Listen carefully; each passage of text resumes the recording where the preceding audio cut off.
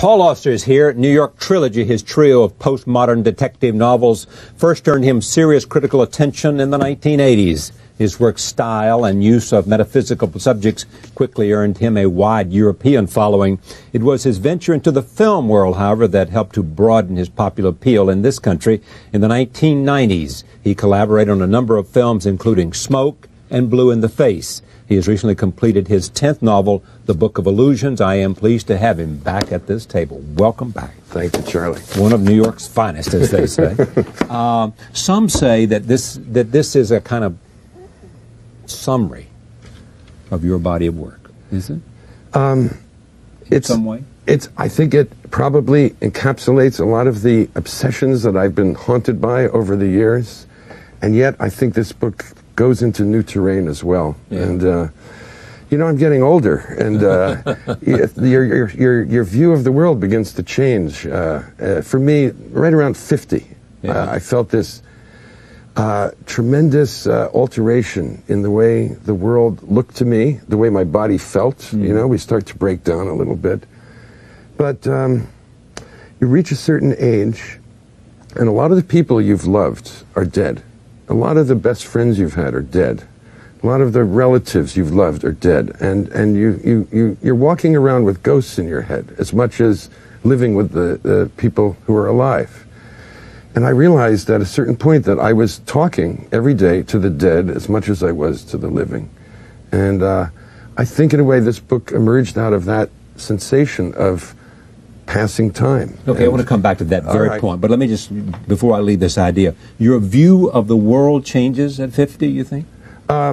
Because the people you've experienced life with are gone in many cases? They're gone. You miss them. You want to continue talking to them. You begin to see your own end. You're closer to the end than you're the beginning. Exactly. A lot more behind you than in front of you. Yeah. I mean, a 20-year-old knows he's going to die, but it's not part of his. It's not anything but a kind of abstract idea. But when you get past 50, I think you're pretty aware that your days are numbered. And I read the obituaries faithfully every day. After the sports pages, it's the obituaries. Why do you do that? I just want to see who's no longer with us, and it's remarkable how many young people drop dead. You know, I read them too, but I think for different reasons. I read them just for the sense of biography. Yeah. There's also, I think, obituary, which actually we've talked about this before, but it's a good subject to do again on the show. You know, it is changing. I mean, there's a great sense now that people are trying to look at it in a different way, not just a recitation. Some of that was reflected in what the New York Times did with A Portrait of Grief. That was a very good project. I was very happy they did that. I think it brought home the whole tragedy to us in New York and made it very personal. And I think that was the only way not to make it an abstraction. Yeah. It made these people, it showed their life in a very real way, and what they meant to people who live with them. Yeah. Janie Scott, she did a great job. Yeah, she did. She did a great job. So you change your attitude about life. So you have this idea in bumping around inside your brain, and you decide to create a character. And so what you've got to do is create a character that loses family. Yeah, I mean, it's not a conscious decision. Novels, you know, they bubble up inside you. They come out of your unconscious. It's not as though a novelist will sit down and say to himself, I want to write a book about something. Right. The material is given to you by some magic or mystery. It's in your head without your being aware of how it got there. If it's compelling enough and haunting enough, you start to think about it. And then, little by little, more begins to gather around it, and pretty soon a story starts taking shape. I mean, in the case of this novel, I began with the image of this silent film star, a comedian from the 20s. Hector Mann. A man in a white suit with a little black mustache. I had him... Yeah, but you got to set this up. I mean, before that, there'd been a plane crash. Yes, the narrator is a professor in Vermont, teaches comparative literature, and his wife and two sons are killed in a plane crash. And he spirals into grief and Moroseness and alcoholism. Exactly. For about 6 months. He's one of the walking dead, you might say. And one night he's sitting on his sofa in his little house in Vermont, inebriated as usual, surfing channels, and he stumbles on a documentary about silent comedians. Yeah. And for want of anything better to do, he keeps watching. And suddenly there's a clip of a comedian he'd never heard of. He doesn't even know much about movies, but someone named Hector Mann. And he watches it. It's about 2 minutes long. And suddenly, for the first time in 6 months, he laughs. Something rises up in him, and he laughs. And it turns out that Hector only made 12 little films. They had been presumed lost. They've been turning up in archives over the last few years, mysteriously. And he decides, because he just doesn't know what to do with himself, to travel around the world, visit all these archives, and see every one of Hector Mann's films. Yeah.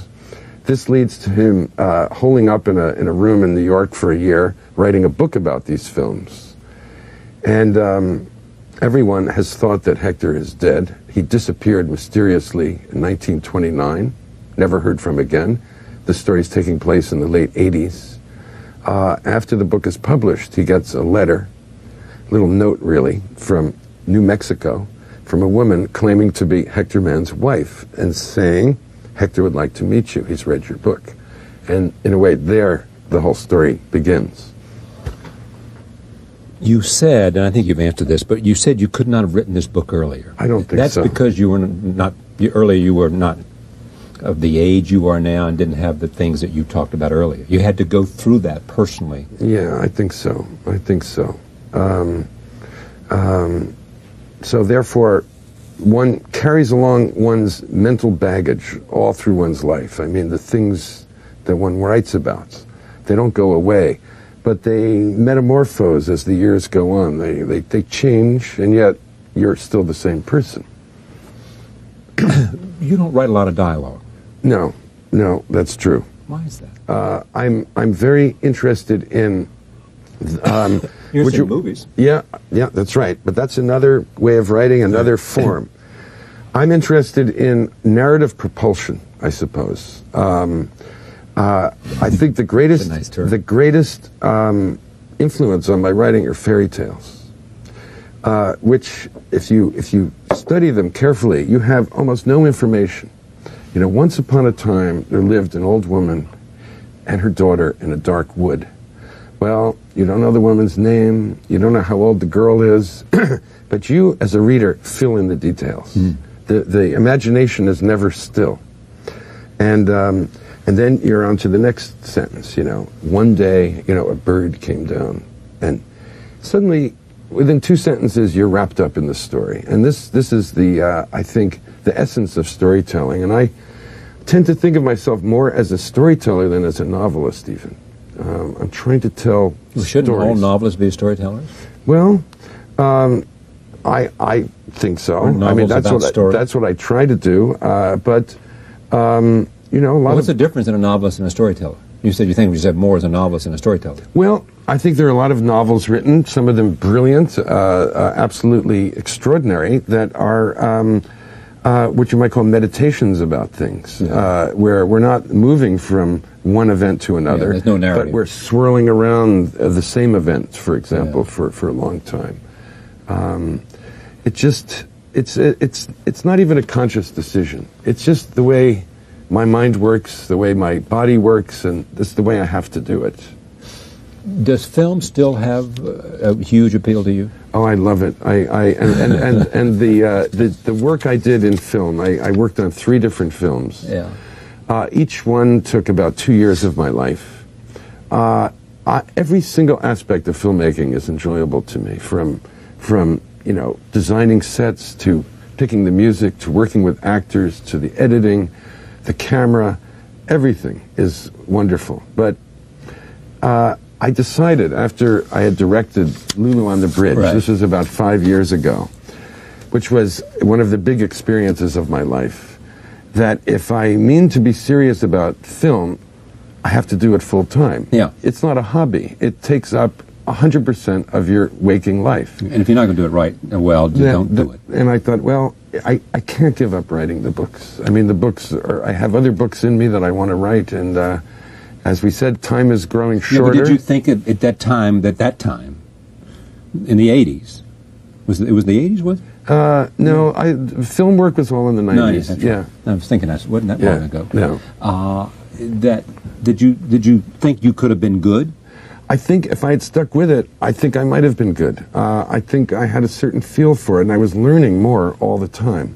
And but it would have meant a real, total career change. And it's also collaborative, and what you do is singularly solo. Yes, and I mean, I know in the other room is Dick Enberg, the great sports announcer, and I have to say that as a kid I was very involved in sports, and I loved playing on teams. Yeah, you know, baseball, basketball; those are my two sports. Yeah. Then I became a writer, and I spent all my time alone in a room. Yeah.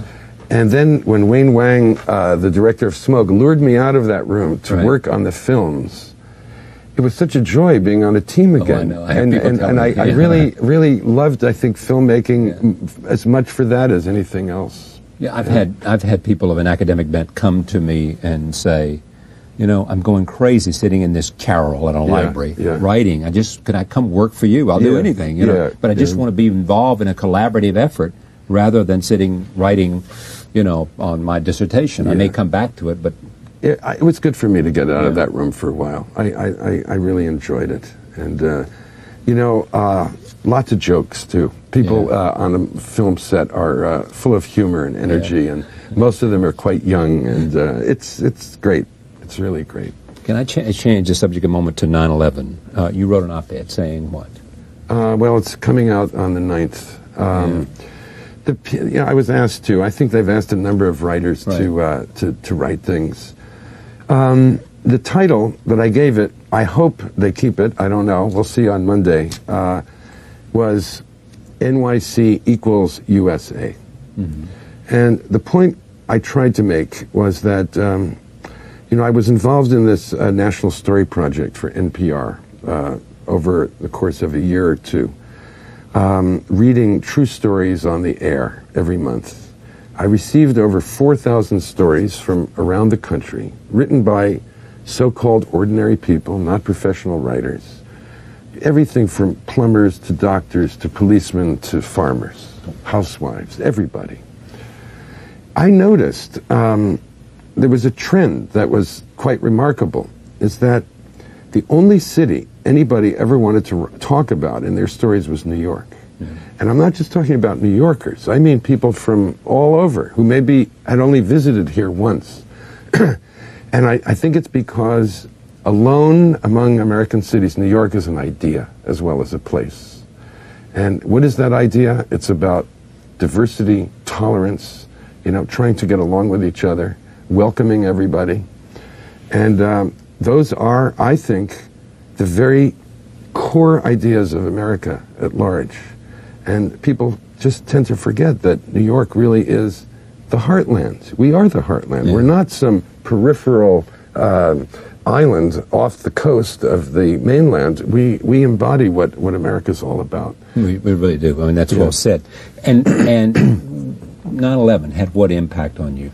It was, personally, I mean, so many people lost their lives. And to talk about my own little story, you know, one feels almost ashamed.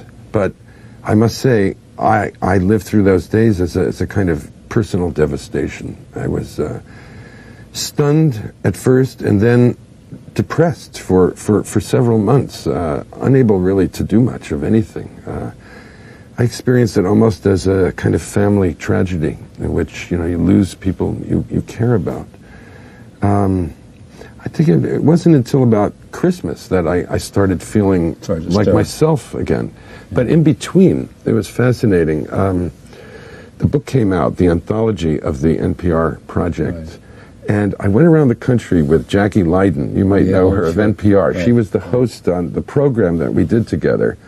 And we hosted readings around the country in many cities with the contributors to the book from those areas coming up and reading their own stories. And it was remarkable, wonderful. it was really democracy in action, you see. And the audiences were rapt. I've never seen such attentive and excited audiences. This is right after September 11th, you know, in October and November. Right. And so I got to talk to a lot of Americans that fall. And it was very interesting how everybody seemed to take that moment as a chance to stop and think, who are we? What do we believe in? You know, what are our ideals? What separates us from the people who attacked us? And I think the word that kept coming up, the one that I kept hearing, was democracy. I mean, that's our creed, democracy. And freedom. We don't always practice it very well, right. but that's the bedrock faith. And it's very interesting. And I thought, you know, as I started to feel a little better, that we missed an opportunity at that time to reassess ourselves a little more thoroughly than we have.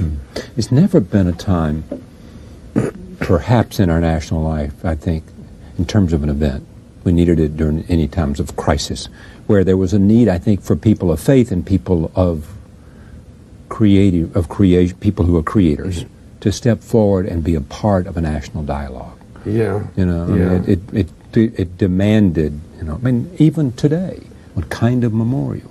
Well, we ought to be hearing from our writers and our artists and our painters, as well as our planners and architects and politicians, and never forgetting those who were victimized by this and who suffered because of the loss of someone.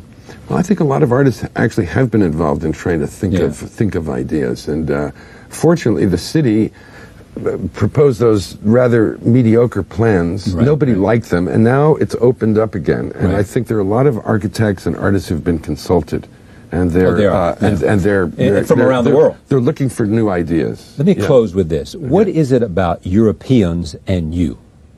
Damned if I know. But you are, you know, some say as popular over there as you are over here. Well, I just it's impossible to understand why people read books and why they pick a particular writer. I know. Or a particular actor. I mean, or we all know about sort of Jerry Lewis and Mickey O'Rourke and people like that in Paris. I mean, I hope my stories are talking to people, you know, beyond the borders of America, that, you know, just talking to human beings about their own situation, their own lives, and maybe it's touched people. I can't really explain it. But when you travel there, you know that, you know, you have an audience there. Oh yeah, definitely. It's quite extraordinary at times. The ideas about legacy don't have any appeal to you, do they? I can't think about it. I mean, who knows? You look at the story of literature. Think of poor Herman Melville, just for example. Yes. When he died, he wrote a book about a fish. When he died, people thought he was already dead. There was only one obituary published. Yeah. He was the forgotten man of American literature. Right. It took another 30 years before somebody stumbled upon a copy of Moby Dick in a secondhand bookstore for his reputation to start coming back. It was in the 1920s. Who the hell knows what happens to a writer's work? People can have Van Gogh. That's right. Or exactly. People have great success in their lifetime, then they're forgotten. Others so obscure, like Emily Dickinson, who published 3 poems in her life. Now she's our greatest poet of the 19th century. Yeah. So who knows? You can't think about these things. Paul Auster, The Book of Illusions is his novel, and it's always good to have him here. Thank you very much. Thanks. Good to see you. Thank you for joining us. See you next time. Thank you, my friend, as always.